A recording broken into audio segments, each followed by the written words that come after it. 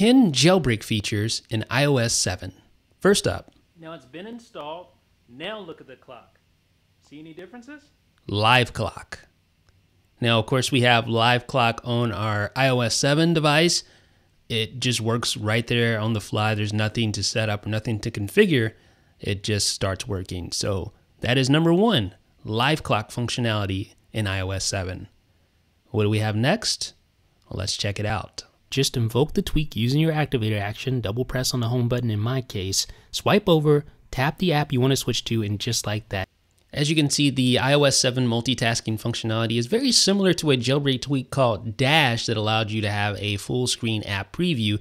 Dash isn't the only one. There are various other tweaks that this has obviously taken cues from, or maybe it's just a coincidence. For instance, also how you can just swipe up and dismiss various apps. Orbit comes to mind. Various other jailbreak tweaks come to mind as well. All the jailbreak tweaks are starting to be optimized for iOS 5. As you can see here, that is sbsettings in the flesh. Now, this is the obvious one. sbsettings, obviously, this had to have come in iOS eventually, and we're glad it's finally here. Quick toggles, to be able to toggle on various settings like Wi-Fi, Bluetooth, airplane mode, do not disturb, your rotation lock, have all your music controls there, easily access AirPlay controls, and there's additional functionality here as well. You can quickly change your brightness, and this is, of course, the new control center found in iOS 7. You can even swipe pages within the folder. So if I want to take this folder, hide it on another page within that folder, I can do that as well.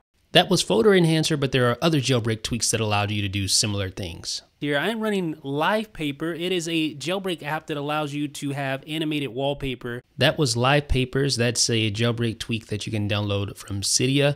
If you go into the settings app in iOS 7, go to brightness and wallpaper, go to choose wallpaper, you should see the new dynamic wallpaper option. There are actually 2 dynamic wallpapers included with iOS 7, and this allows you to have sort of an animated wallpaper. Actually, if you move your device around, you get more of an animation effect there as well. So a very nice feature found in iOS 7. And then last but not least, we have tabplus. One of the things that's always irked me about Safari on a stock device is that you could only open 8 tabs at once. Well, obviously the team behind iOS 7 realized this was a huge limitation, and they have now eliminated that arbitrary 8-tab barrier, and now you can open up as many tabs as you possibly could want.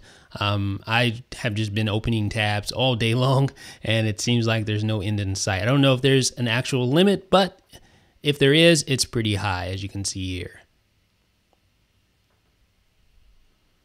But this one is much faster. It is called Fast Blur Notification Center, and you can tell that blurred effect on Notification Center, well, yes, indeed, it has made its way to iOS 7, as you see here. That is the blurred Notification Center. It looks really good when it's over some color on your home screen, for instance. You see how the icons are kind of blurred out in the background. You can still faintly see them.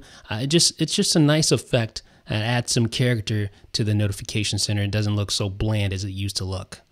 What's up, guys? It's Jeff with iDownload Blog. Let's talk about Bulletin. It is a jailbreak tweak that allows you to do this. Access your notification center right from your lock screen. Yes, indeed. In iOS 7, you can access Notification Center directly from your lock screen, and this functionality can be disabled if you're worried about privacy or security. As you can see, all you do is swipe from the left to the right to get back to where you were. Yes, indeedy, in iOS 7, you have the ability to, yes, use swipe back functionality, at least in some apps. For instance, like the Mail app, if you're reading an email, you can swipe back to get back to your inbox. I'm a huge fan of Google Chrome, mainly because of the Omnibar. You know, the little search bar at the top that allows you to do searches and web queries from the same bar. You don't need 2. Well, now you can do the same thing in mobile Safari, courtesy of a jailbreak tweak called Safari Unibar. One of the most frustrating things about using mobile Safari on iOS 6 and below is the fact that the search bar and the address bar are both separated. So if you wanted to search, you had to use the search bar. If you wanted to go to an address, you had to use the separate address bar. That is no more. In iOS 7, you have a unified bar just like in Google Chrome. You can perform all your searches and all your browsing directly using one search bar. It's excellent. So those are 10 jailbreak features found in iOS 7. I'm sure there are tons more, but these are the 10 that stood out to me. What do you guys think? Let me know what you think in the comment section below. This is Jeff with iDownload blog.